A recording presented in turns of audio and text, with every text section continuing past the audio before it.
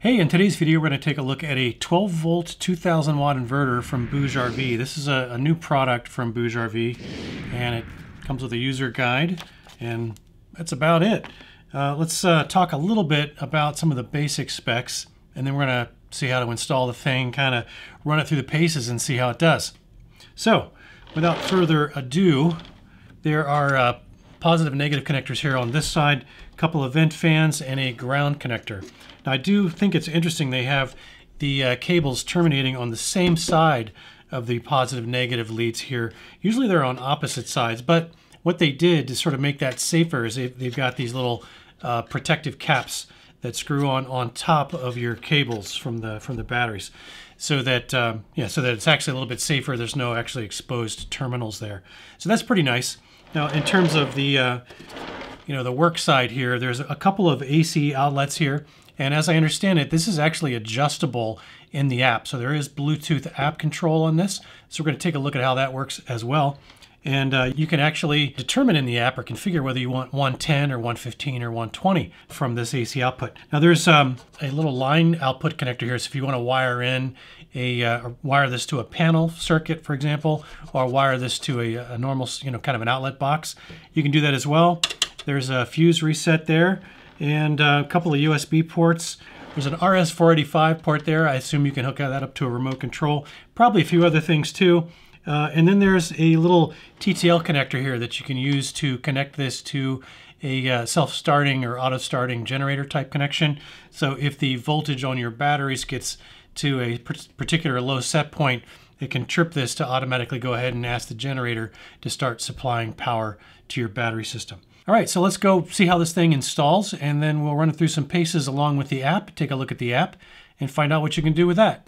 All right, so here's our inverter. And I had reconfigured this layout here for an inverter that I have that is a bit smaller than this. So this is a fair amount bigger, probably a good, I would say 50% bigger than that NovaPal inverter that I had. But this is, you can tell it's just so much better made. So this is a very nice aluminum housing with heat fins on here to help dissipate the heat. Now one thing is that the plus and minus on this, the main connectors, are on the opposite side of the inverter that I had before. So now it might not be too bad for me to have it in this orientation and with my outlets on the top. That puts them a little harder to see unless I have this down fairly low, but that could be totally doable actually. And so I think I might actually put it like this. I'm going to have to reconfigure my main battery leads here and cut some more appropriate cables so that those will actually reach. They're not going to be long enough for this. No big deal. I've got plenty of extra cable. And then, yeah. So let me go ahead and set this up in this orientation and we'll mount this back on the wall.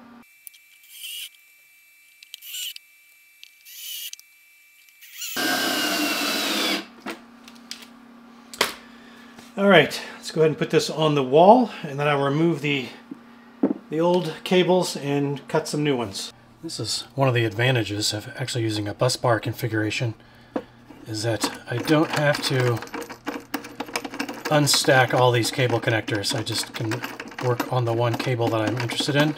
It just makes the whole thing a lot cleaner. All right. Now that I got those off, I need to figure out how much cable I need to cut and crimp and heat shrink to get all the way from there to there and then from there to there. And I will say that the cables are going to have to come out the bottom side here, not the side.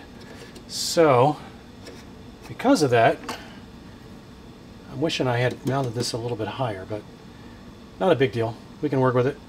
I just did a quick check on this inverter.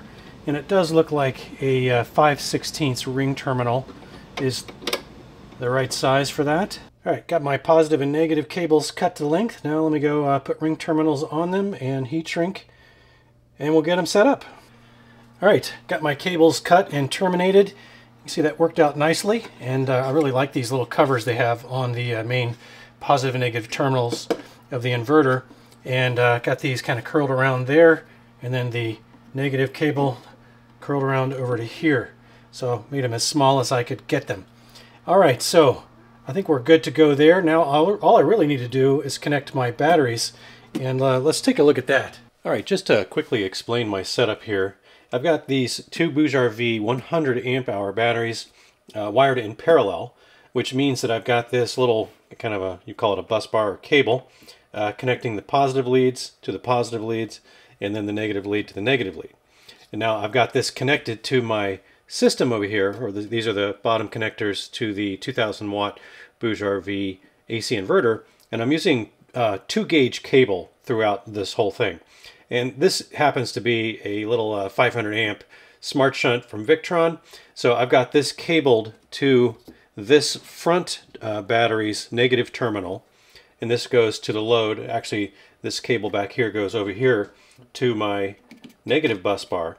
And then I have the positive lead coming off of the bus bar here on the positive side, and it comes over through a little disconnect which I can turn on, but that'll give power to the AC inverter. And then I've got a little fuse here. I think this is a 200 amp fuse, and then I've got that positive lead coming back around, and it is connected over here to the positive side of the rear battery. So effectively what I've got is the positive side of the rear battery and the negative side of the front battery connected back to these bus bars, and then up here to the AC inverter. So that helps make sure that I get uniform draw. This is just one way that you can do this. There are other ways. I could wire both batteries, both positive and negatives, back to the bus bars if I want. That's also a kind of a recommended way to do this. So you get uniform distribution. This is just the way that I chose to do it. So that should be fine for this particular experiment. Let's pull the camera back so you can see what's going on here in a little larger picture. All right, let's go ahead and do some load testing on this 2000 watt inverter. And we're going to use the app when we're doing it to kind of monitor what's going on. So first of all, I'm going to go ahead and turn on the disconnect so I have power. And we have power back to this. Now, the power button can be set on top to on, or it can be set to off, obviously, or eco mode. All right, and we're going to talk about that in just a second. All right, let's go ahead and launch the app. As you can see here, there's one called Solar. Interestingly enough, that's the one that we use to connect to our inverter. I've already added it to my list, so I'm going to go ahead and press on that. And as long as there's power to the inverter, it will come up and make the Bluetooth connection. Now you can see here it is showing me that it is off. If I move the physical switch to on, actually I moved it to eco, it'll reflect that in the app. And what's interesting is I can turn it to the off position, the physical switch, but then I can actually press on and it'll kind of override the hardware switch with the software switch. So that's kind of cool that you can do that. You can also see I'm currently outputting no amperage. Internal device temp is 66 degrees Fahrenheit, and my battery voltage is coming up at 13.4 volts. If I go into the little settings icon in the upper right hand corner, you can see I've got set points to set my over voltage and over voltage recovery, as well as over discharge and over discharge return. So those are kind of basic settings. I'm not going to recommend that you use these particular settings. You'll probably want to investigate that for your own particular setup. But these are the ones that I've got set up for my particular system. And I think probably more interesting for me anyway right now is the fact that on the AC voltage, if I press that, you can see I can tell it to output 120 volts or 115 volts or 110 volts. And I think maybe we'll go ahead and grab the multimeter and test that. So I'm going to go ahead and leave it at 120 volts. Go ahead and grab my multimeter, put it to volts AC, and as you can see, hopefully, we're getting 119.2 volts. So pretty cool that you can actually adjust that. And just to see if that actually works, let me go ahead and switch that to 110 just for kicks. And let's retest that, and we're getting 109.3. So it reached just a hair low, but I like the fact that you can specify what level you want to run this at. I'm going to go ahead and put this back to 120, and we should be good to go. Right, on the top here, I've got a couple of oil heaters plugged in, and these I'm going to be using for my load testing. So let's go ahead and fire that up. I'm going to go ahead and turn on one of the oil heaters. And by the way, that is kicking off the fan. let's go ahead and do a volume test, because these fans are a little bit loud. So about 62 decibels from about 1 foot away.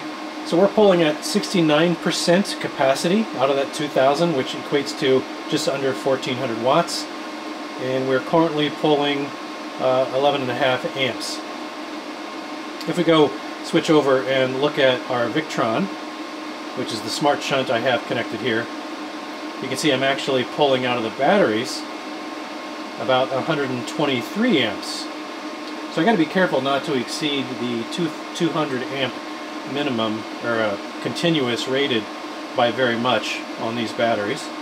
Let's switch back over to the app and keep an eye on that. Let's take this up another 600 watts and get it right to that 2000 mark. It gets us to 1985. That was a good year. All right, so we're running at 99% capacity. All right, so now we're going to see what happens if I exceed that 2000 watts by a little bit. This does have a 4000 watt surge, but it's only going to give you that for a very, very short period of time. So to do that, I'm going to turn off the 600 watt load and put a roughly an 880 watt load. That'll put us over the 2000 continuous by about 280 watts. So pull off the 600 watts. That should kick us back down to about just under 14. Now I'm going to add 880 watts. And I imagine the inverter is going to alarm, as it is doing. But we're there. All right. So the inverter did cut us off after a couple seconds. So not milliseconds. I think we got 2 or 3 seconds out of that. And I shut off the input to one of my test oil loads here. And you can see it auto-recovered. It actually jumped back in as soon as the voltage draw or the load came back down into the normal range. So this thing totally works as designed. Another thing I want to kind of point out, which is kind of cool, is this eco mode. If I switch it to eco mode, it'll pull at a particular interval looking to see if there's a load. And if I click on the little settings thing down there, you can see on the bottom eco interval and eco start power. So I can tell it that as little as 30 seconds, this is basically the interval it's going to look to see if there's a load. And if there is one, and there is one that is at least this amount of power here, this eco start power, and again I got this set to 30 watts, so if there's at least a 30 watt load connected, then it will go ahead and turn itself on. So that's kind of cool. So even though I've got it in eco right now, if I were to supply a load here, it will start supplying that load. So you can see it came on pretty quickly. That could take up to 30 seconds, I believe, but for me it literally took, what, 2 seconds. So yeah, this is working great. I really like this app. You can see my device temp has actually increased. It was around 66, and because I just pushed this thing to its limits, we're well over 100. And that's another thing, by the way, if we go back into settings, you can, down here, you can set the fan start temperature. I've got mine set to 135, but that is actually kind of if the load isn't more than around 50%. So I found that about a 50% load, it doesn't really matter what that fan start temperature is set to. It's going to start the fans anyway. And so if you're running a much lighter load where the fans normally wouldn't run, but you're doing it in a hot shed or a hot environment of some kind, and the internal temp hits that set point, it'll kick on the fans even though it's a smaller load. But yeah, kind of everything you basically need. I really do like the fact that I can set those set points right on the inverter and kind of give me that extra layer of protection ahead of what the BMS on the batteries is set up to do. So good stuff. All right, so how much does this 2000 watt BougeRV inverter cost? Well, I think the list price is currently at $369 on both BougeRV.com as well as Amazon US, but there are also a couple of discount codes that I have in the description below that can bring that price down a pretty fair amount for you if you want to go check those out. I do think the Amazon code in particular expires fairly soon, so if this is something that you're looking for right now, you might want to jump on it while those codes are still valid. I am trying to see if I can get them to extend the Amazon code, but it might take a few days before I know for sure if that's going to happen or not. In any case, even with the discounts, this will not be the cheapest 2000 watt AC inverter that you can buy. But when you're buying something that's designed to handle high voltage and current and also provide a layer of protection for your expensive batteries, you know, cheapest is probably not what you should be looking for. I'm a fairly frugal guy, as my kids like to remind me on a regular basis, and obviously I never want to pay more for something than I have to, but I'm definitely willing to pay a little bit more for quality and reliability, and especially on a product like this AC inverter. And I do feel like that's the zone where this 2000 watt BougeRV inverter lives. Also, if I didn't mention it previously, it does have an 18-month warranty instead of the much more typical 1-year warranty that you'll find on most of its direct competitors. One more thing I did want to briefly mention is that I initially thought that the fan noise on this unit was a bit louder than my other inverters, and I was going to list that as an observation in, you know, the negative column. But I did some investigating, and as it turns out, 60 to 62 dB is pretty much par for the course on just about any 2,000 or 3,000 watt inverter under heavy load.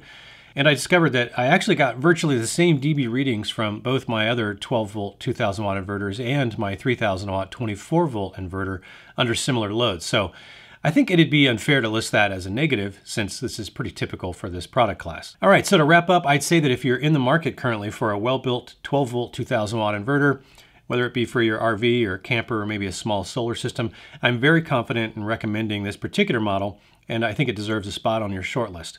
And again, I did put links in the video description below if you want to go pick one up, or maybe you just want to go gather some additional information. Hey, if you did find any of this information helpful at all, I'd really appreciate it if you could be willing to click that like button for me. It really does help others find the channel, which might, you know, in the long run help me justify to my wife all the hours I spend tinkering with all this fun stuff instead of getting out and seeing cool places with her. Probably not, but, you know, hey, a guy can dream, right? Anyway, I sincerely appreciate you spending a little of your time with me today, and I do hope you'll join me for the next one. Until then, go out and go see some cool places with your significant other, and don't forget to have fun out there.